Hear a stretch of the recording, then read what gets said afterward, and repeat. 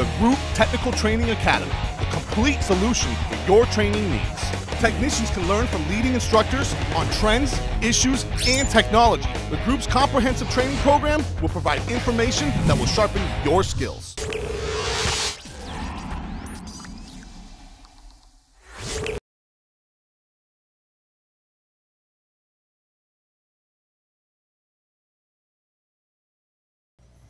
Hi, I'm Mark DeKoster with an AVI TPMS Tech Tip. Now, strange things can happen with TPMS systems. Did you know that something as simple as plugging your phone into your USB port on your vehicle can actually cause the system to go off?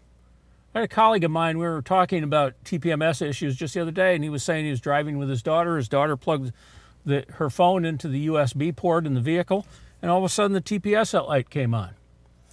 Now, those types of problems actually occur more often than you might think.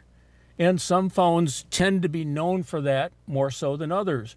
One of the phone issues that really has gotten a lot of press about causing TPMS and even other issues is the the wireless charger ones, where you put that wireless charger in place and the RFI from that charger will end up creating problems with TPMS. Additional problems that you can have with TPMS come from actual modules in the cars themselves.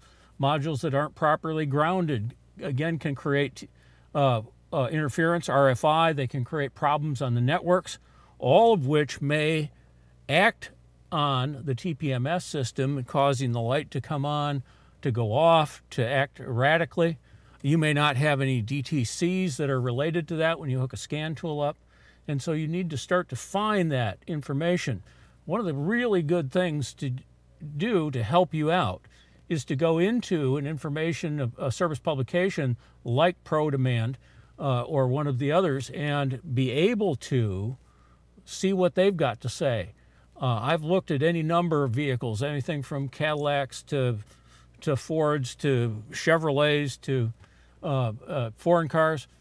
And all of them have in their troubleshooting areas in service publications for TPMS discussions about things like aftermarket tires that are run flat, that have got extra metal in them, that the signal's not getting through.